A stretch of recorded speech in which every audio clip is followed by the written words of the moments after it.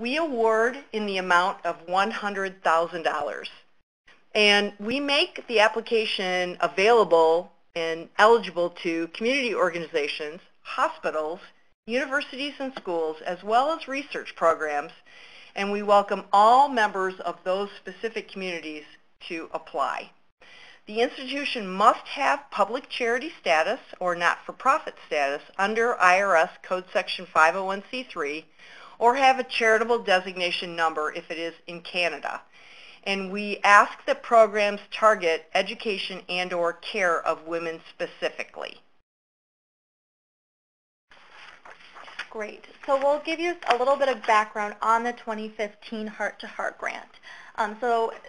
Nominated by the Alpha Phi chapter at Penn State, Geisinger Health System's Heart and Vascular Institute was awarded with our $100,000 grant. The Foundation Board of Directors and medical readers were thoroughly impressed with their proposal for a comprehensive women's heart health project. They've set out to bridge the gap between genetic determinants and preventable lifestyle factors linked to heart disease in women, and they've embarked on that mission thanks to Alpha Phi Foundation and its funding through the Heart to Heart grant. And for this reason, we have Dr. Skelding with us this evening to talk to us more about the Women's Heart Health Project. Dr. Skelding is a nationally recognized interventional cardiologist at Geisinger. She is the front pioneer of the work of the Women's Heart Health Project, and she is our very own Alpha Phi sister from the Zeta Sigma chapter at Franklin and Marshall. I will pass the presentation over to Dr. Skelding now at this point. Okay, great. Can you hear me? Can you hear me? Yes. Dr. Skelding, we can hear you. Yep. Okay, perfect. Okay, wonderful. I don't know who's on and what group I have with me, but welcome to all of you. It has been really a wonderful honor to be given the designation of this year's Heart Award grant. I had the pleasure of being at Franklin and Marshall for their Heart Health Month event about 2 weeks ago, and we got to talk about this at that time as well, and it was just a wonderful event and opportunity to see the growth of my own sorority at Franklin and Marshall. This project and this program is really multifactorial and wouldn't be possible without having partners. And so some of my partners are on this very first slide. One in maternal fetal medicine, one who helps me with the rollout of the genomics initiative, and then of course the program managers as well. It won't let me change the slide. Oh, there we go. Okay. So the scope of the problem. Of course, cardiovascular disease is very important, and it certainly is the leading cause of death in women over 50. More women die from this disease than all types of cancers combined. And in 2015, over 600,000 U.S. women had pregnancy-related complications, and those were ones that were noted and reported. Many women don't have great access to health care during their pregnancy, and so places like free clinics and charitable care might not be noted in these numbers, of course. At Geisinger, the number, as we're trying to sort of hone down on it, is a moving target. And we are seeing about 30% of the women who come into the Geisinger system with a pregnancy is having a pregnancy-related complication. So the number is really quite high.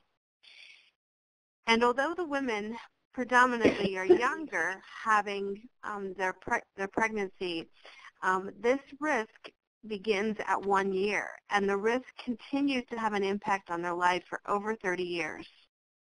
What's amazing to me is back in 2010, the NHLBI recommended that there be studies and trials done to look specifically at this problem and to follow patients long-term to assess the outcomes and progression of disease. And to date, the largest studies that have been done in this manner have really been done outside of the U.S. And one of the biggest studies is a study in Finland, which was able to capture all of the data from their women starting in the late 1950s and did validate that this problem is really an international problem. These are some of the diagnoses that have associations with cardiovascular disease later in life. Preeclampsia is the one that is most reported and most collaborated in the numbers, and that's probably because it's such a very high-risk problem for the women during their pregnancy and delivery time. But even low levels of high blood pressure in pregnancy cause an increased risk of somewhere between 2 and 5 times the risk of the general population. Those women who have drops in their blood counts as their pregnancy progresses are at risk, as well as women who have premature babies. Those that have placental problems, and that can be a bleeding problem or rupture, placenta previa, which means just a misplaced placenta, all of those women are at risk, as well as women who have infants that are small for their birth age. That means that they are smaller in either stature or smaller in weight.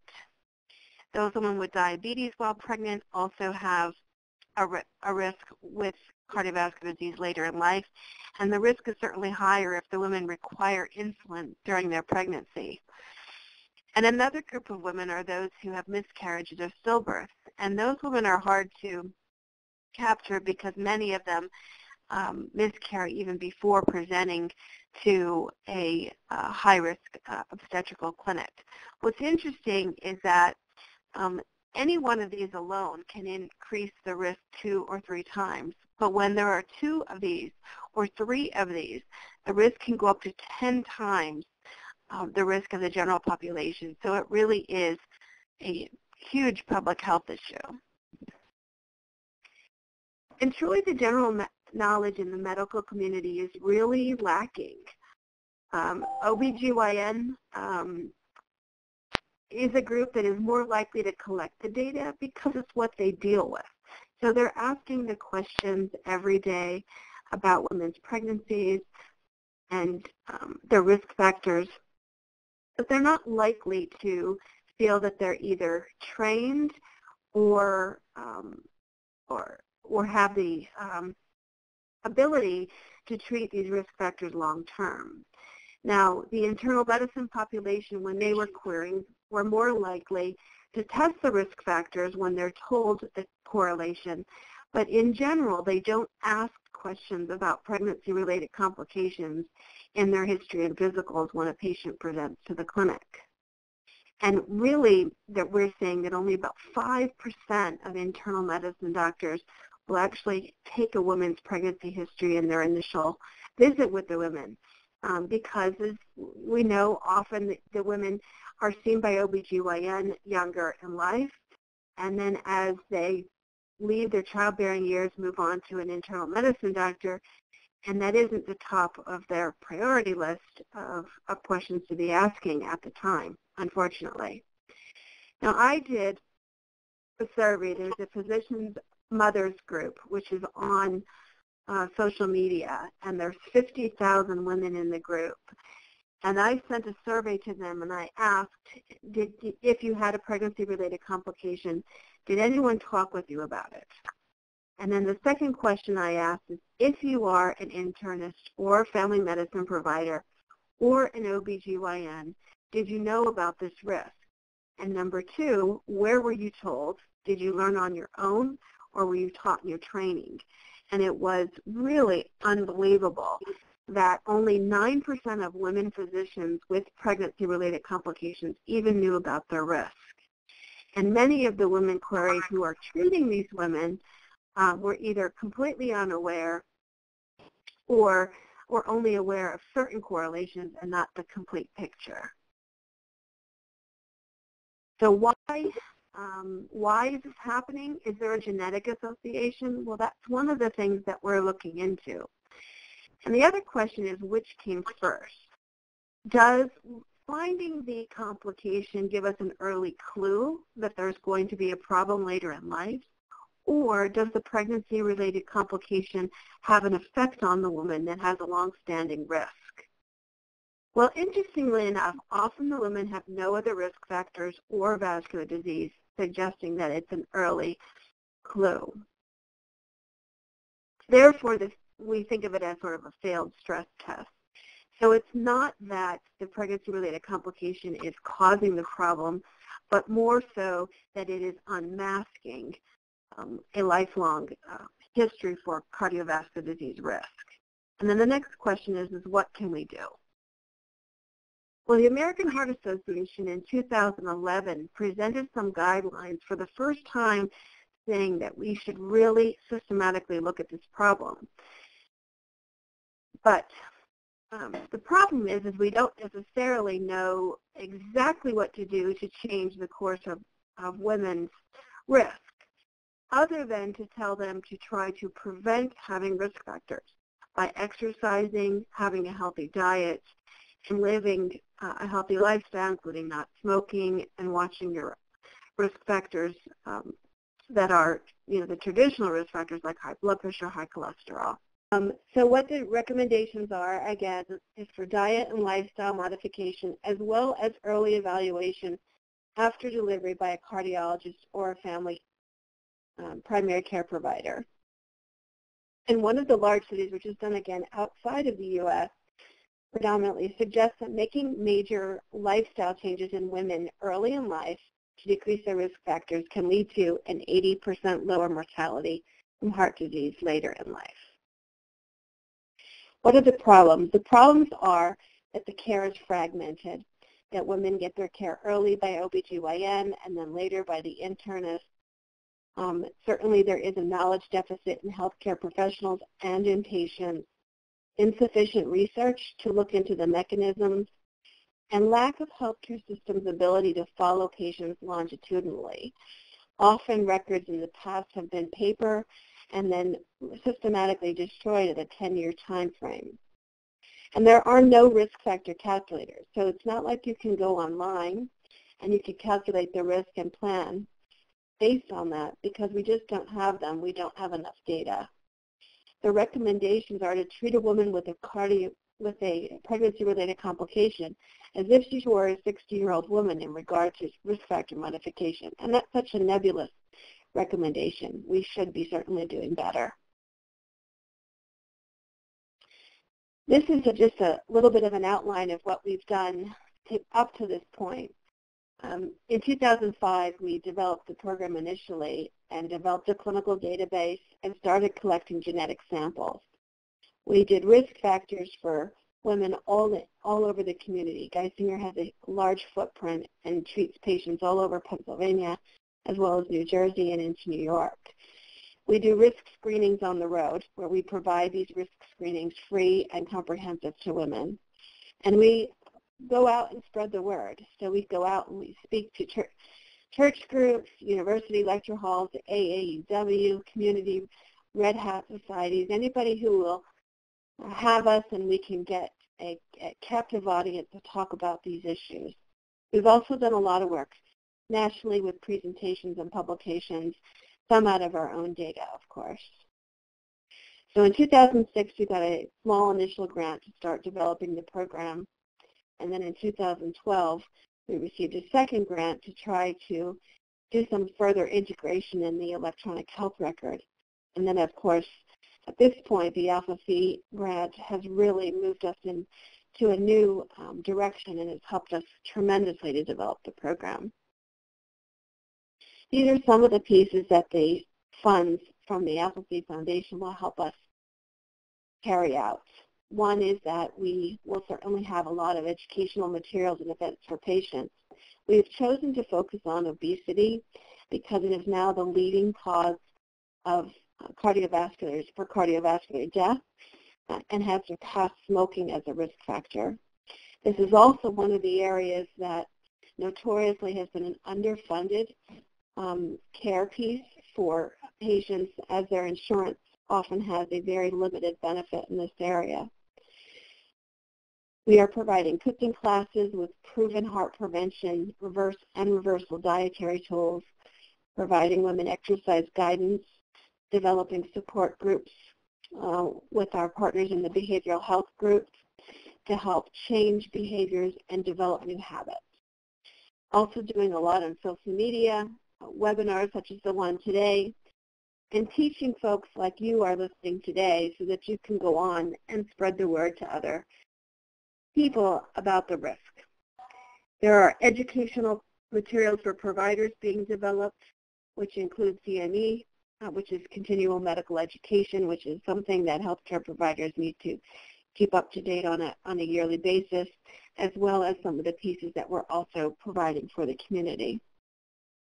Our partnership with the Alpha Phi Foundation has been longstanding already, but this is one of the earlier pieces with the webinar. We've also done some information in the journal, as well as, again, getting the word out to groups and chapters so that they can go on and teach other folks.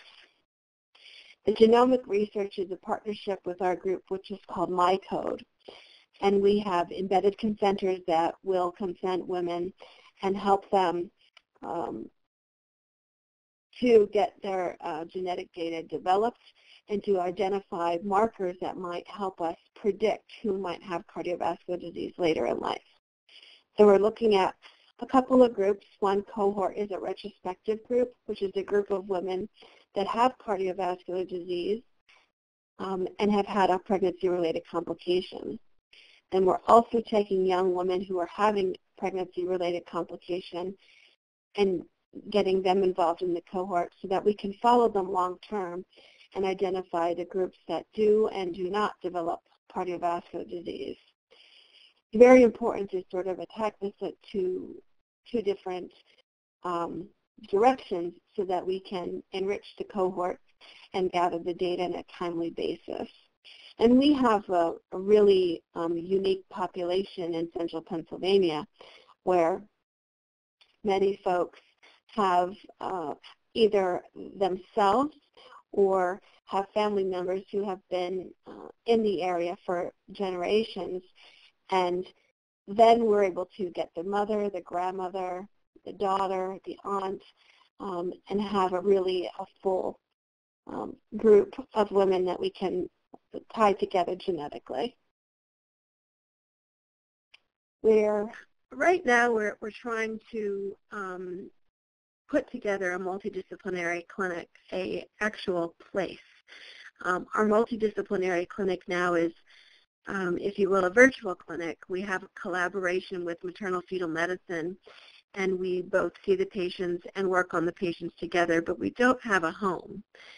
We do believe that having a physical structure in the future will help us to more centralize our care, although we are making sure that we get every piece handled on every patient every time.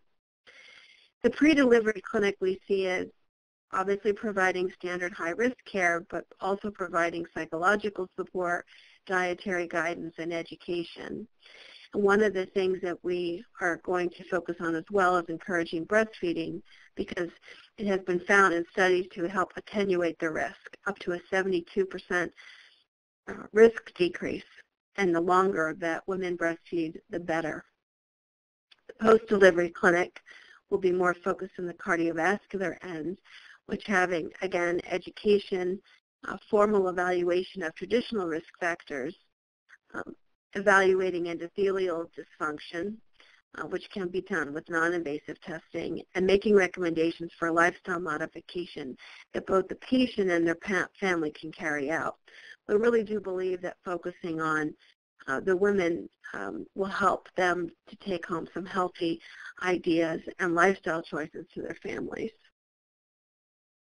So what we can do certainly is affect the outcomes of the women as well as their families with lifestyle modification by providing the tools to make and maintain this change. All this done on a background of also collecting data, collecting their genetic samples and trying to identify further ways in the future of being able to treat these women. This is sort of an interesting slide, and I'll go through it with you. If there is a 50-year-old woman with prior pregnancy-related complications, and she has more than 2 risk factors when she reaches the age of 50, she has a 50% risk for cardiovascular events.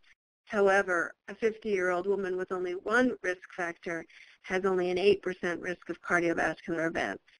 So by helping women to reduce their risk, even from 2 risk factors down to 1 risk factor, we can essentially impact a 42% absolute risk reduction, which we think is really important to embark on. And I think getting to women early, right after their pregnancy, when they initially are identified as a woman at risk, is the time frame to do it. I really, again, appreciate the opportunity to share the work that we're doing, both service-oriented as well as scientific. And I think it's very important to provide such comprehensive evaluations and treatment for women in order to stop having to report yearly the statistics on women, and at some point having the risk be equivocal between the sexes. So thank you for your attention, and I'm happy to answer any further questions. Great. So everyone on the line who would like to ask a question, if you utilize the *6 function, you'll be able to unmute yourself and ask the question. If you're connecting through the internet, with audio through the internet, you can use the mute or unmute button on the Join Me and ask your question directly to Dr. Skelding.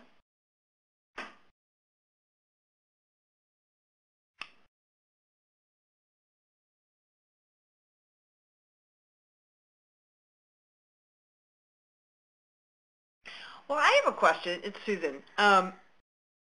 So what are some practical things that we can do in our own networks, if you will, Dr. Skelding, to further your good work in a practical fashion? So as an example, should I be asking all my friends to sort of jot down what their pregnancy history was and offer that during their next physical exam so that it's documented, or what are some practical things we could do? Well, I think that that's a great suggestion. I think, number one, just opening the communication with the patients and the providers, realizing that sometimes the providers are going to be unaware of the data, but it may certainly help to jog their interest and help them go out and try to learn on their own, and hopefully there'll be programs in the future that will continue to improve the knowledge and the awareness of this problem. The second thing I think that we can do is to encourage women to get active together. I think it's very hard sometimes to change a lifestyle, an exercise pattern, a healthy eating pattern on your own. So I always think it's great when we have a screening event at night and a group of women come there for their girls' night out. And they're looking to try to help each other be healthy and change lifestyles so that they all sort of grow old gracefully together. And I think so two important things. One is making sure that your healthcare provider is aware of your risk. And number two, try to engage in healthy activities and encourage other women around you to do the same to help lower your risk overall. Great. Great advice. That is very good advice. You mentioned a bit about practitioners not really having some of the knowledge around this issue. How do you really see the Women's Heart Health Project advancing sort of the research area so that more physicians are familiar with the risk factors of, a pregnancy complication and what that means for your heart health down the line? Well, two ways. One is, our system is a very large system, so we have well over 1,000 providers that are connected to Geisinger. So we really have an ability to get this information to all the providers that are going to go off and share this knowledge or hopefully treat their patients better based on this knowledge. So that's one piece. The other piece is to publish data. And so gathering the information and getting the information out in peer-reviewed journals is a really vital thing because, people really look toward the journals to get their education, and if they hear something, they often go to the internet, go to the library, pull up journal articles to see if what they're being told or what they're thinking about is validated. So I think that's really important, and that's why we're looking at both a retrospective cohort and a prospective cohort, because looking at a retrospective cohort will help us, gather some data initially to get some early publications. But having the ability to follow people prospectively is really the gold standard for these genetic studies. So sort of along those same lines, one of your earlier slides talked about all the great educational materials and collateral that you are developing. With the advent of technology and geographic diverse conferences and some of the journals that you just spoke about, can we hope that your good work is going to organically start finding its way to the Midwest and other parts of the Northeast and even to the West Coast as people pick up on all this work that you're doing and start to share some of these materials? And I think there is a group of both male and female providers who are out there already doing this every day. It's just that it's not as many as you'd like. And part of it is that we're early in the process. So what do I mean by that? I mean that the association has been identified, and now we have to know what to do with it. So I think that inherently people get frustrated when they're told there's a problem, but there's nothing they can do to change that. And so at this point, we know that pregnancy-related complications unmask a risk. And when women have these complications, we know that they have a very high risk of having an event later. And so the question is, how do we change that? And so we're recommending diet and exercise and decreasing the risk factors. But it would be lovely to have something very concrete, find something genetically to modify with a pill or with a shot or with some genetic therapy, because that's what people feel more comfortable with. The same thing with things like cholesterol and the correlation with heart disease. So years ago, people knew that high cholesterol caused heart disease, but they didn't know what to do about it or if they could do anything about it. It wasn't until we identified medications and tools, dietary tools, that could change people's cholesterol profile and lower the risk for heart disease that it really took traction, because it's very difficult. One of the most difficult things, I think, is to change people's eating habits and their exercise habits. Even though we talk about this every day in every clinic with every patient, it is one of the most challenging things for both providers and patients to undergo, because it's, if it was easy, we wouldn't have the obesity problem that we have.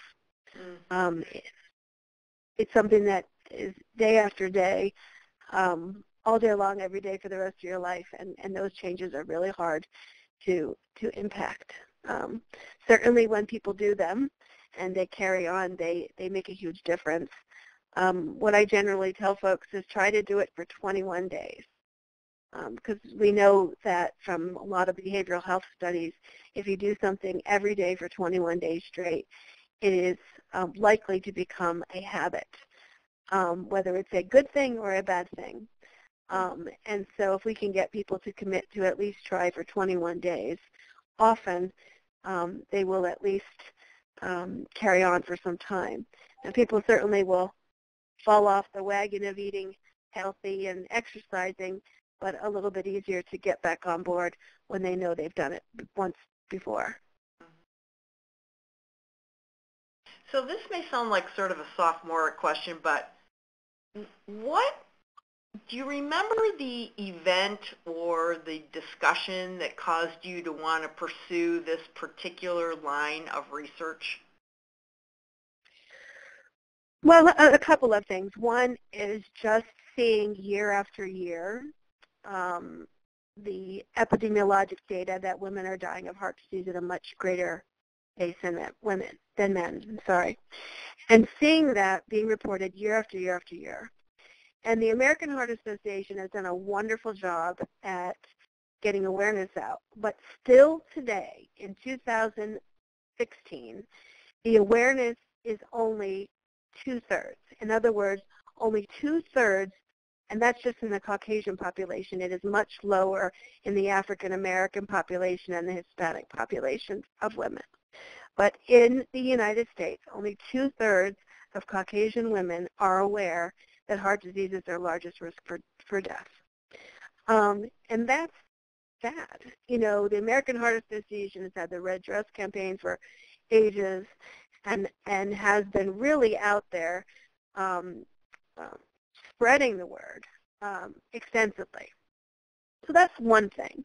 The other thing is just very practically being an interventional cardiologist and looking at, which is, I implant stents and do balloon procedures on people that have blockages in their heart. One of the things that keeps me up at night is that I also take care of patients who are having a heart attack.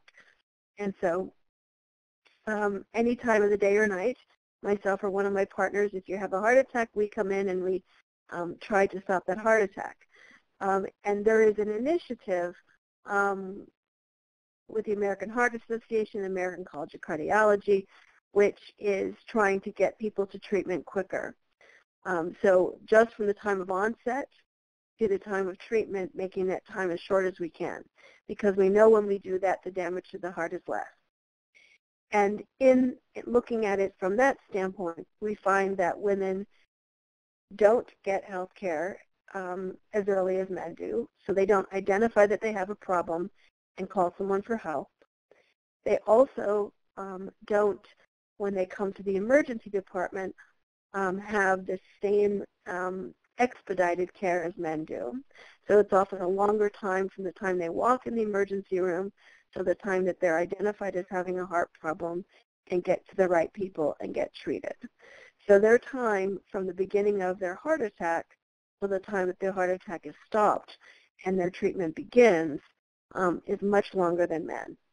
And I see that practically. So I see women come into the emergency room after being home for 12 hours thinking they had indigestion, or coming into the emergency department and being treated for indigestion and not recognizing the fact that they've had a heart attack. So it really is all steps along the way, and very frustrating to be treating it's very hard to treat someone late in the game as well. There's more technical challenges in treating them. And so just seeing it day after day and saying, we've got to fix this. Why is this happening? And part of it is, again, knowledge of patients to know this might be a heart attack, I need to call someone, to the knowledge of the providers. Wait, maybe this woman's having a heart attack. Maybe it's not indigestion. Let's call somebody who can treat this. So it's really along the continuum. And then identifying the fact that men and women truly respond differently to medications, to procedures, to devices, and just really being frustrated that there's not enough data out there to tell us why. There are probably things that we're doing for women that are more helpful than they are for men. And there are probably things we're doing for women that are really not as helpful for them. It's really not one size fits all. And today, the predominant level of care is that someone comes in having a heart attack or having a cardiovascular event of any kind, that they're treated very similarly. And there are likely important differences that should tailor the care a little bit better than we're doing. And to think that happens every day. Every day. Every day. Yes, every day. Well, I just want to ask you a little bit about what your experience has been like as the 2015 Heart to Heart Grant recipient, working with the foundation and also getting a bit of a chance to connect with some of our chapters. I know you recently spoke at the Zeta Sigma Red Dress Gala, and then you were also nominated. This project was nominated by the Gamma Rho chapter at Penn State. If you could speak a little bit about what working with the chapters has been like this year. Well, we've had a prolonged involvement with the chapter at Penn State, and it has been sort of inspiring to me each time to talk to these women because they're very engaged and they very much want to go out and help.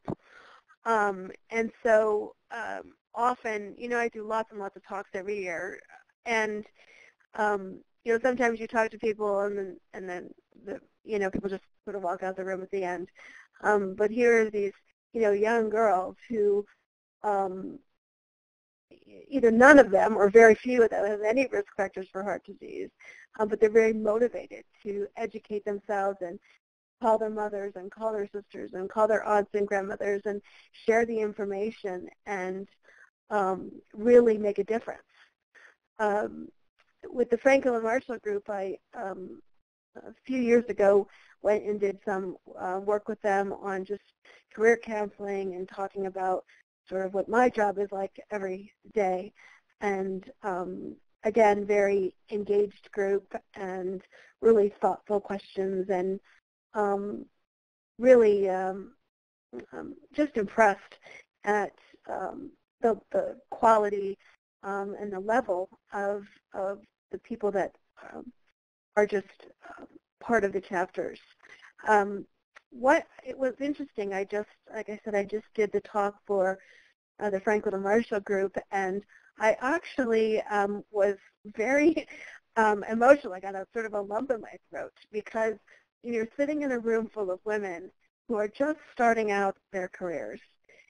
And mentorship is such a vitally important piece to all of our lives. And to see these women who have the opportunity, each and every one of them, to go out and really do something great with their lives, and no matter what career they choose, but to make a difference. And it's a very, it sort of felt like a very heavy burden to me to talk to them because you're talking to a bunch of bright and engaged women who you want to help them sort of keep that spark going and never give up because they have an ability, again, like I said, no matter what the field or what they choose to do in their lives, whether they stay home and are stay-at-home moms or they go off and be president, that they can really make a difference in the world. And that, to me, was very meaningful. That's not what they were there to hear. They were there to hear about heart disease. But we did talk a little bit about mentorship and life, and so it's really been one of the most meaningful awards that I've received in my career because I think it really has not just, obviously we had to meet criteria for the scientific piece of it and our plan and our thoughtfulness and our the business execution of the grant. But I got the feeling through the whole process, from the application to the interview process to the carrying out of giving us the grant and working with the foundation afterwards, that this is very important. And they really want to be engaged, and they want to be part of it. So this is something we're doing together. It's not just a foundation, who provides X amount of money every year and they sort of send out checks, but that there's really truly an engagement, and that's really a different feel, and is really for the recipients should be an obligation to continue to engage the group and really work to help people make a difference. And so for me, like I said, it's been really quite a different feeling, and I've been it's meant a whole lot more to me than many of the other things that have happened in my career. So again, I thank you. It's been a good experience. Wow. Well, we thank you, and I feel like we're all so fortunate not only to have such talented members, but members who want to really help women going forward, so that our future is so hopeful medically. It's wonderful. Megan, are we recording this so it's going to be shared? Yes, we are. So we are recording tonight's webinar so that we can share it. So we'll get the audio and visual from this as well, and we will put that up on the website, and we'll promote it through social media. And so, this conversation will be documented for other Alpha Phis to get in touch with, and Dr. Skelding, you can feel free to share it with whoever you would like to on your end as well. I just, want to wrap up this evening by just saying thank you for being on the webinar with us tonight and for all of the work that you do. We're proud of you, obviously. That's why you're our 2015 Heart to Heart Grant recipient. And it's been great partnering with Geisinger Health System, and we look forward to continuing to partner together. And again, thank you just so much for tonight, and thank you for everybody who is on the call joining us this evening. We hope you all have a wonderful evening, and that we end Heart Health Month here in a good way. We only have a couple of days left, so happy Heart Health Month to all. All right, good night. Thank you. Good night.